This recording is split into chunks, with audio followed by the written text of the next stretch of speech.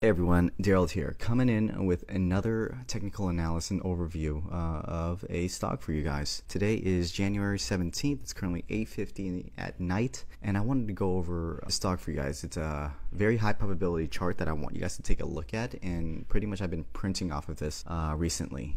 But currently, Alibaba on the daily time frame using TradingView. I've done a lot of the groundwork for you guys, but I'm just going to go over everything that I'm seeing in this chart, right? So overall, capitulated stock already. Now we're seeing some resurgence in the stock, and we're seeing levels of retracement. So like I said, when I am doing my technical analysis, I want to get an overview of what's going on. Is it trading in some sort of channel? Is it some trading under some sort of falling wedge? In this case, as you can see here, as I've outlined, there's a falling wedge. Every time it's hit on this top band of this sort of falling wedge, it dips. Every time it hits this lower end of this wedge, it bounces off of it. As you can see here, bounce, bounce, bounce. Right now we're at the lower end of the wedge. We recently capitulated, went outside of that wedge, but we instantly reclaimed it. What else do I see here? I ended up outlining my Fibonacci retracements. I want to find areas that are high probability deep retracements that I can go into. Like I said in my previous video, 0.786 fib. Later, before we initially had it, we bounced off of it into a moving average as resistance and fell back into the Fibonacci. Now we're trading below the 0.786 fib at 71.27, but we are at the lower wedge. So what do I see? What else do I see in this stock?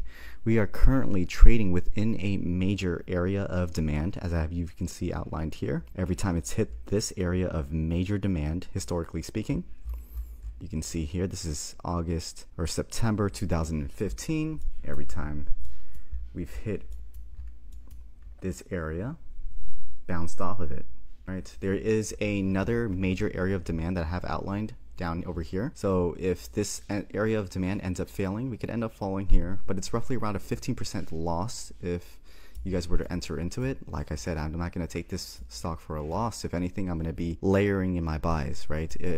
Stock may be down 15%, but my position, if it were to go south, I would be down roughly around 10%. So here is where the stock stands currently, sitting on an area of major demand. If it fails, I can definitely see the stock traveling all the way to 57.66, maybe even a little further down to capitulate people, right? But I'm going to do a ruler, show you guys where exactly you may end up losing if you entered a position overnight, right? So there's about a 15% downside. Like I said, slightly a little bit more if we end up capitulating.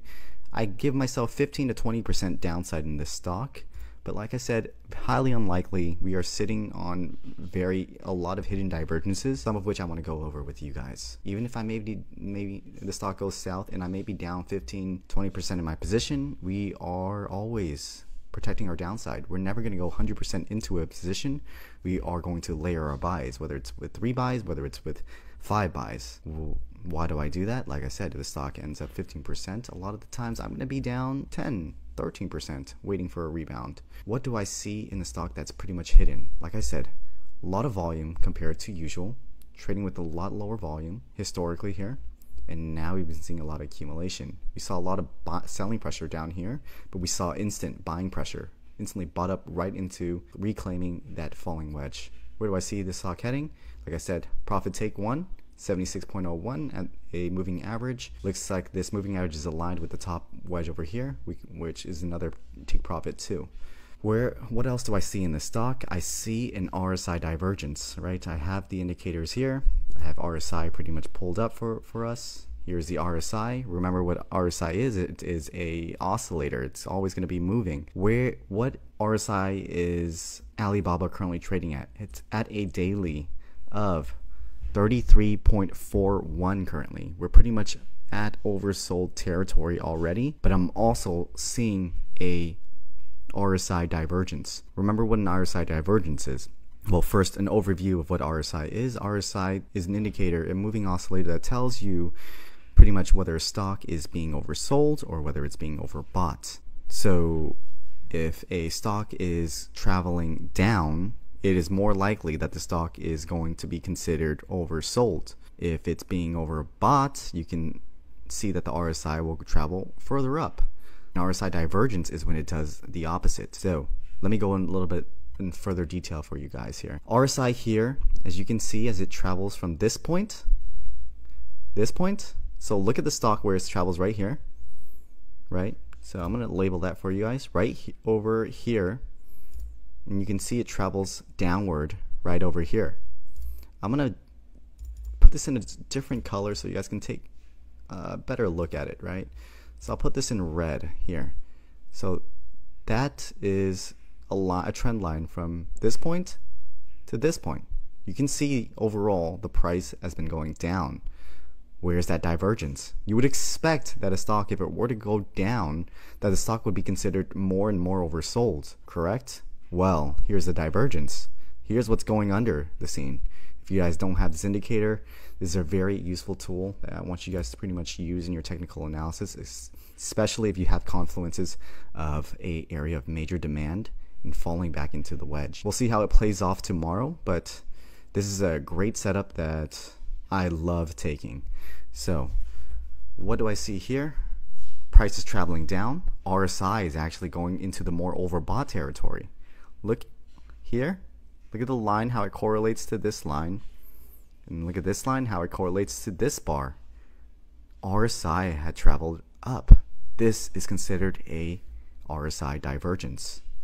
So overall in the stock, like I said, I enter into stocks that has reached capitulation levels. I want to see the overall picture in a grand scheme of things, whether it's the daily, the weekly, the monthly. I want to get an overview of what the stock is trading, sort of what is it trading under. Seems to be doing a falling wedge. Every time it hits this lower end of the falling wedge, it jumps up, jumps up, jumps up. We capitulated out of that wedge recently, but reclaimed it instantly. I'm seeing volume here. We're sitting on an area of major demand, and I'm seeing an RSI divergence. A lot of confluences to support my thesis that this stock is going to go up fairly quickly. Like I said, I'm always going to protect my downside. I always had the long-term mindset. If things go south, I'm simply just going to dollar cost average into once it hits another area of major demand. If this level loses, what do I see it losing? It'll hit into this area of major demand. I'll start layering into my buys. Eventually, I can definitely see the stock heading towards 57.66.